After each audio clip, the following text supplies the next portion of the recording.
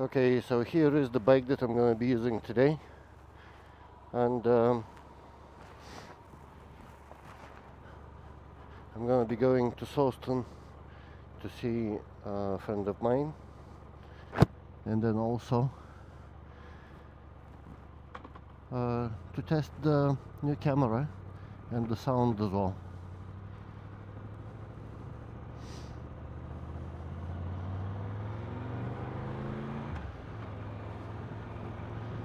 And we'll see how that's gonna work. Hopefully good, but you never know. So testing is the primary thing.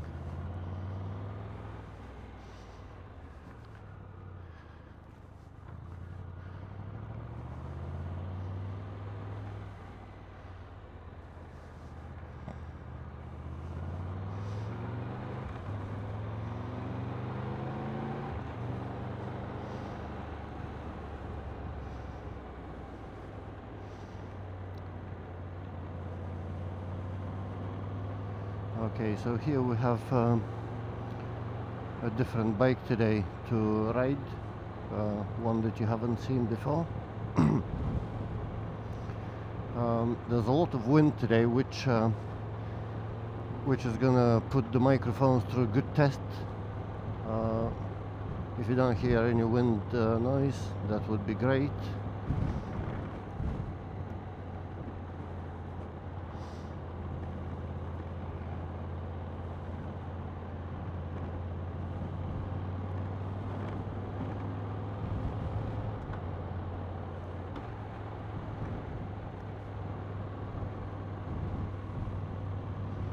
And we're gonna take the small roads for that, or maybe I should go and take some faster roads.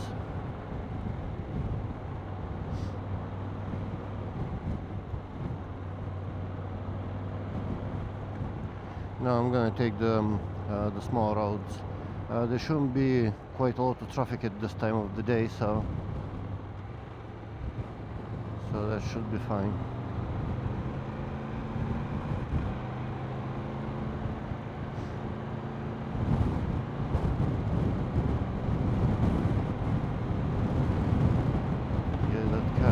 Seem to be going very fast, but unfortunately couldn't overtake it here. That's a Porsche in front of me, by the way, and it feels like they're afraid to drive it.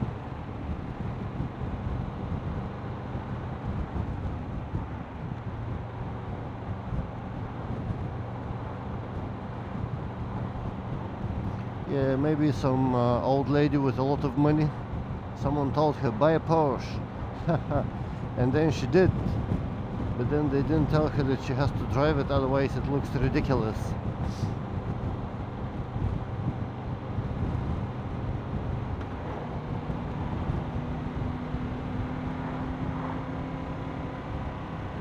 Yeah, I hope we get to a place with more visibility so I can go around it.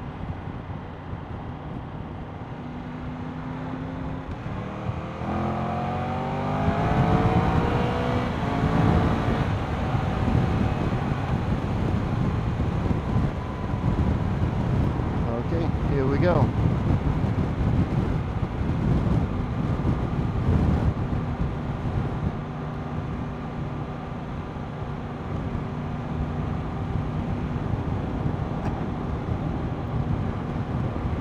So this bike, I bought it because of comfort. Yeah, it is a great bike. Yeah, and I used to have the previous model as well from 2018. I had to sell that one because I did 50,000 miles on it. So in 2020 I actually traded it in for the Kawasaki, and then I only had the Kawasaki for a while. But then I needed a different bike for teaching. So after that I got a Triumph 900 Rally Pro, Yep, the 900 Rally Pro, great bike. I still dream about it, but unfortunately when I'm working I ride all day, and by the end of the day my my ass is a pancake. The seat was so uncomfortable, and the roads in Cambridge here are very bumpy and potholy, so you need a very well suspensioned bike and nice comfortable seat as well. So what I did then, I went to Triumph, I traded in the 900 and I got the 1200 instead. My opinion is that the 1200 is not as good. I mean, feeling wise, everything's good. I mean, it's marginal, but the 900 feels a lot more athletic, and it's very light on its feet as well. Well, this one is a bit heavy. It's more like a lazy bike. And this one has more weather protection, and the seat is much more comfortable. It's got that electronic suspension that everyone's raving about. I personally don't like electronic suspension because you can't really adjust it, and it's always a bit too hard for me. But then I just put it in rain mode, and that will go as soft as possible, so that's not a big problem. The suspension on the 900 Rally Pro was way better. I mean, it was manual adjustment and all this, but it was good. And then this bike, more often than not, I take the key to another bike, even though this is packed with electronics and rider aids and all the heated grips and heated seat and everything, the blind spot detection, the radar on the back. It's just, there's no fun about it, if I can put it that way. Yeah, most of the time if it's not raining I would probably take the scooter rather than this bike.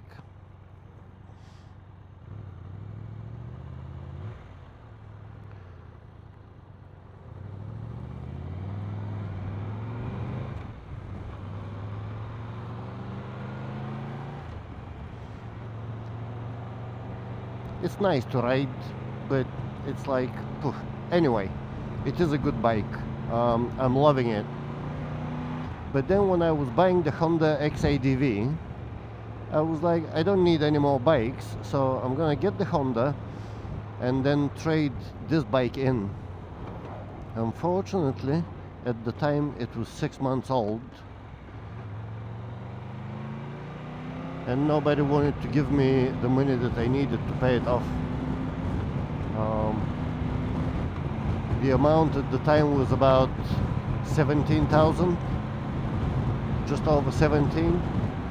So basically I decided to keep it because the most they would give me was 11,500. I wasn't happy with that, so I was like, okay, I'm gonna keep it and basically ride it until it dies or whatever.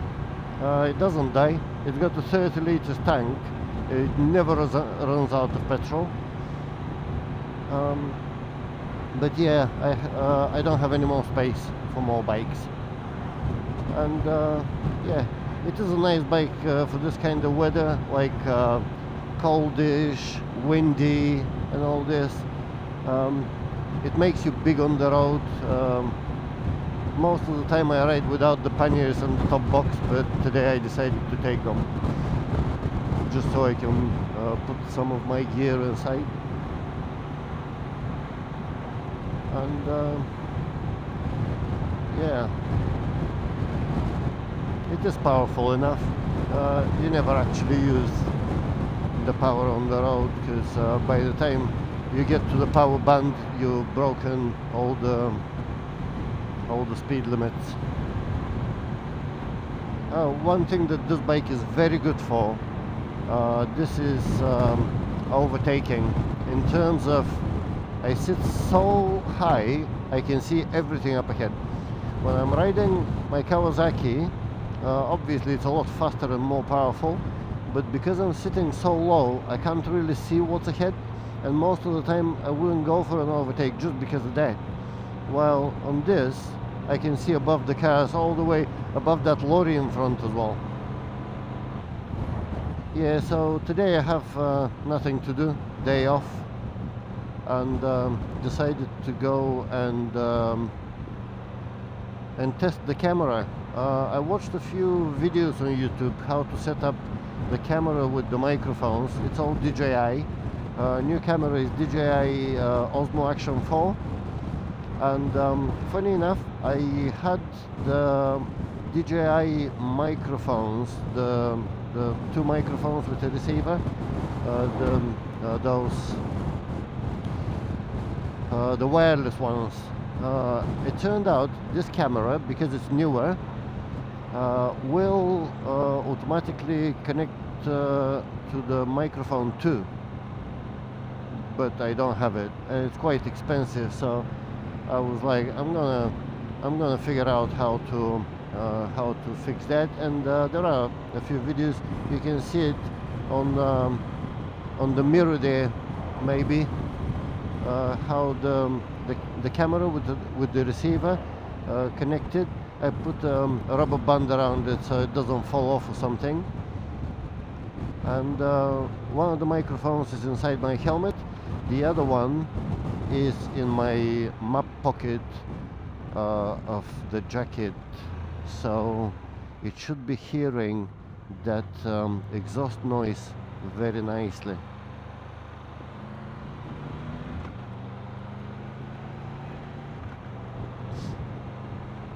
Yeah, it was nice to drive at 60 miles an hour until we got those lorries in front.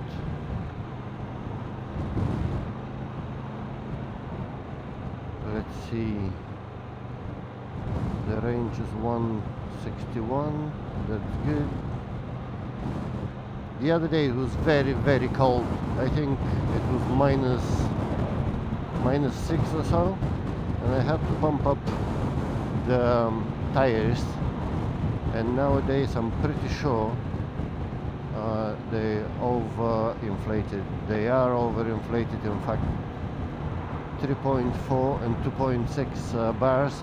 That's supposed to be 2.9 and 2.2.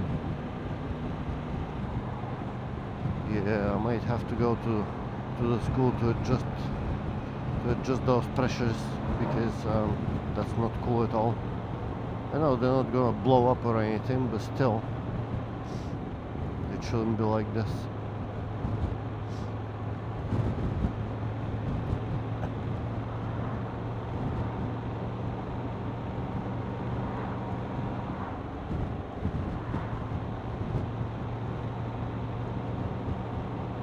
Yeah, I put it on fuel status and just turn it off. Sometimes I like to see what's my fuel consumption, like momentary fuel consumption, and for the whole trip and stuff like this. It's just things that I guess everyone likes those. To just watch things happening on the screen. It's got a big screen. I don't like it a lot because it's a bit slow. On the first Tiger that I've got, and that was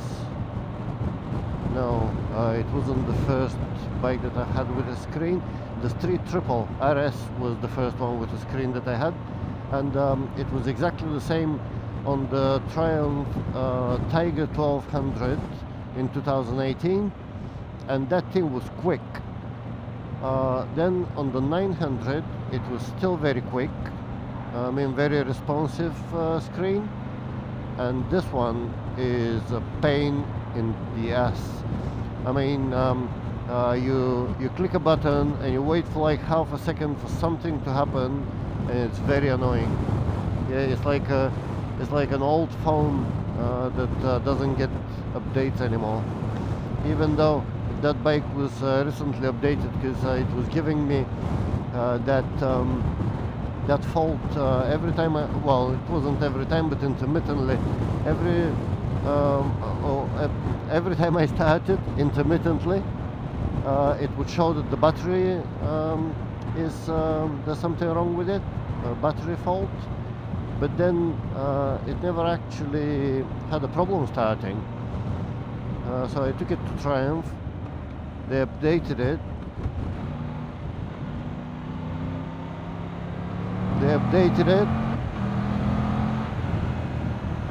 And then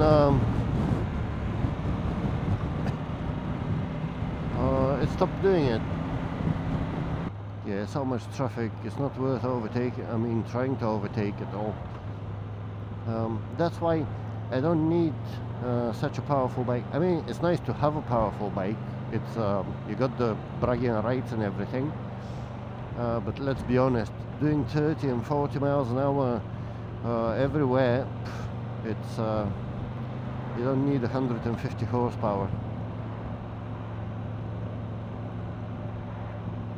Yeah, you need about 20 to 30 horsepower, that's it. Maybe if you want to overtake more, 50 horsepower. And you're going to be a lot more economical as well. This thing, if I ride it normally, will do about 55 miles per gallon. But when I'm teaching, because it's a lot of stopping and going around town and so on, it goes down to about 47. I think it's 47 at the moment. Yeah, 47 and a half.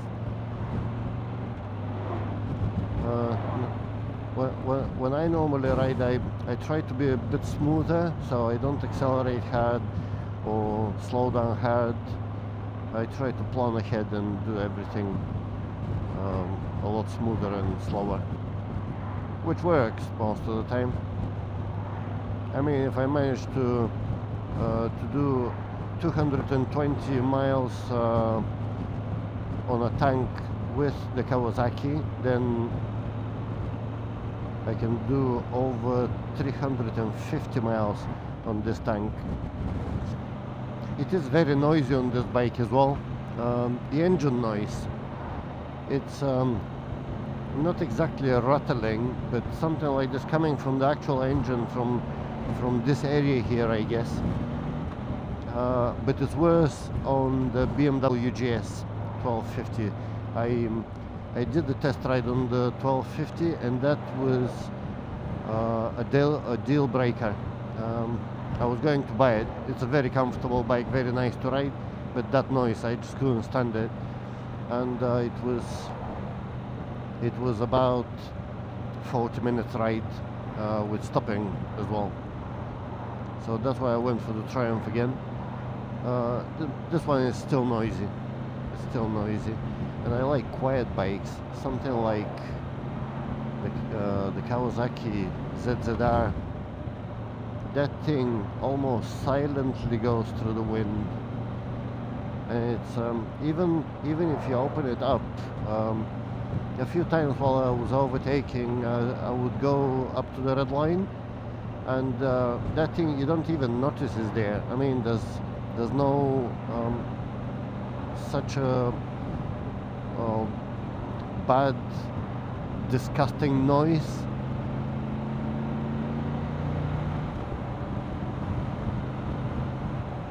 This one is nice when you open it to overtake and it goes like brrr.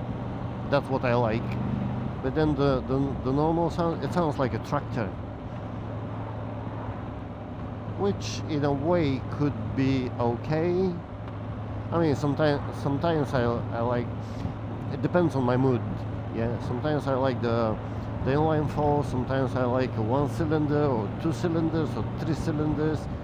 Basically, I have 4 bikes, and they all have different number of cylinders, and I don't know which one is my favorite. Maybe if someone puts a gun to my head and say, hey, you have to get rid of all of your bikes but one, which one would you get? Which one would you save? I don't know.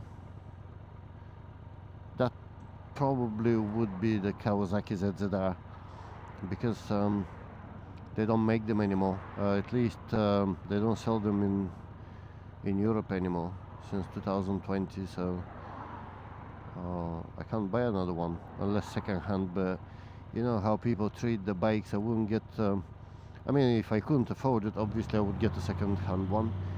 But otherwise, it's better to get a new one and just take good care of it.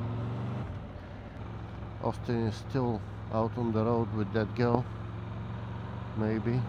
Yes, I'll just go over there to adjust my tire pressures, and then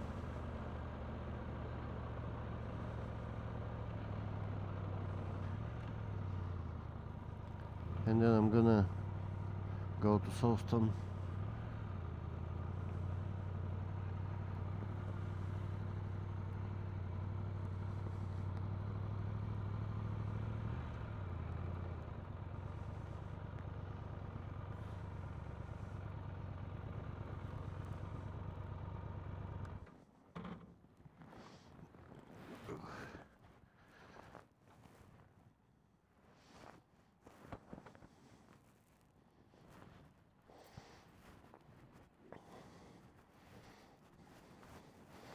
And 2.2.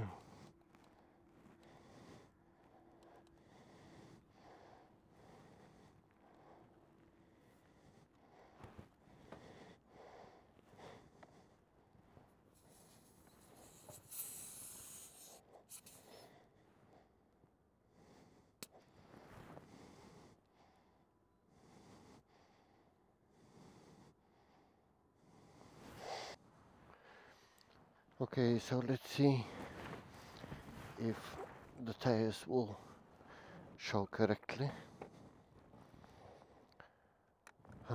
Now see, it takes ages to boot up. It's like, oh, come on mate, I just robbed the bank and I need to go. Yeah, and that thing is flushing for no good reason at all. Now for those who are wondering and maybe don't know, there's a feature here. If you press this button for about a second, you will see an icon down here which blinks while your suspension is going down, and then it will stop blinking. Once you go over 54 miles an hour, I think it was, that will raise again. Okay, Austin is coming.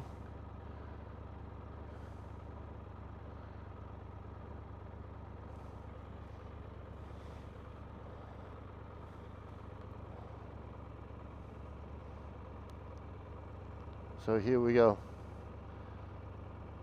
Oh, he's got a new helmet.